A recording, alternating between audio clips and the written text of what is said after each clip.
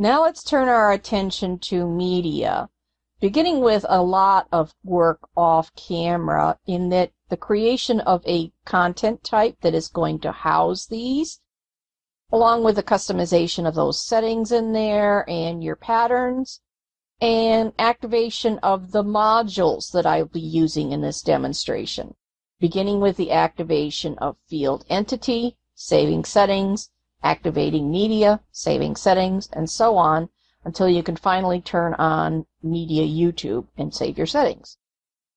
Keep in mind I am working with version 1 of Media, which contains the field entity within it.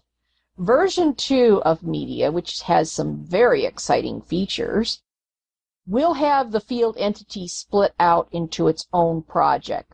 So by all means, if you plan to use these in your own sites, do monitor the progress on that on the Drupal site, find out where they are, and participate where you can.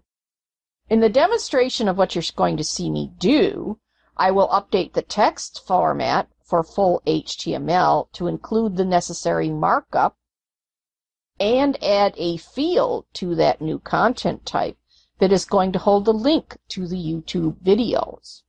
Finally, an example content post will be created so that you'll get an idea of how it will look in a site.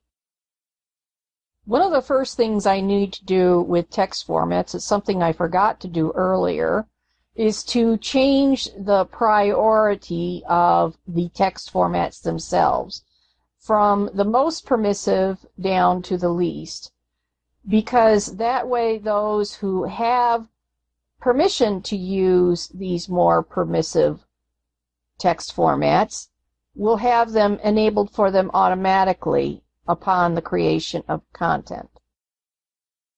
Under the full HTML text format, I'm adding the convert media tags to markup in case I should want to use this within the rich text editor. Now all we need to do is go to content types, and our new one, we are going to add our new field, which is going to be called YouTube videos, which is going to be a file type, but instead of the generic file, we're going to change to the media selector. Now, save that.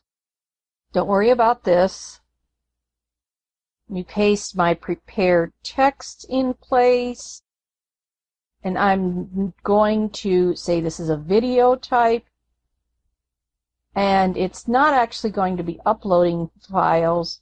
We're going to be attaching for YouTube. Let's turn that off and save.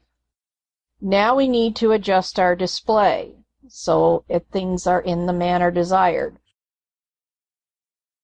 Let's just move it up to the top. Save that. Turn off the label, and we want it to be turned to a rendered file. I'm going to choose the large view for this is the node body. And now I'm saving that. In the teaser, which is going to be what's going to show on the front page, and I'm going to put this up at the top. Again, hide that.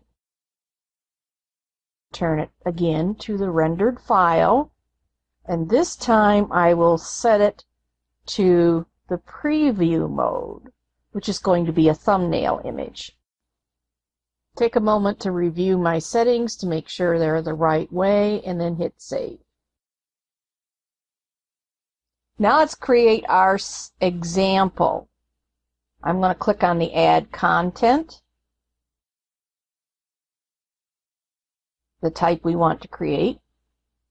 We're going to just call this sample video, and I'm not going to actually add anything to the body here at all. Select Media, And I'm going to the web. Let me paste my URL in there and submit. And now you can see my preview thumbnail for that media. And let me just save it. And there you can see it's under the desired path. And there is the full large view that I wanted, which you can hit play on to watch the video. On the home page, now there is the thumbnail, which would of course take someone to that page.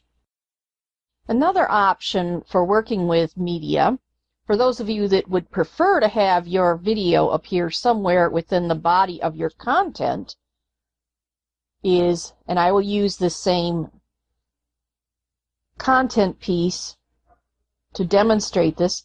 Let's remove that attached video. And let me first paste in some text.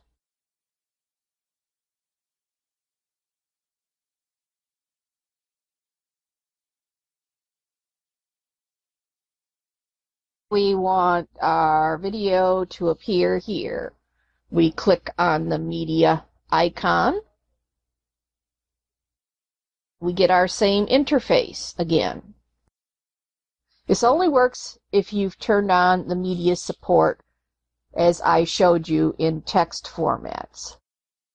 Let's paste in our code for our video.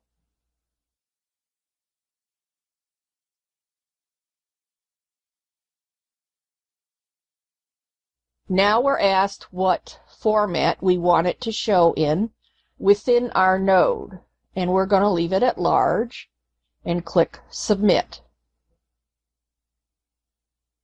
And there it is showing us our preview of what it's going to look at. And when I hit Preview, you'll note it's no longer showing in our trimmed version or teaser, but it is showing just fine as desired down in our content. How you manage yours is very much up to how you want things done on your site. Thanks for watching.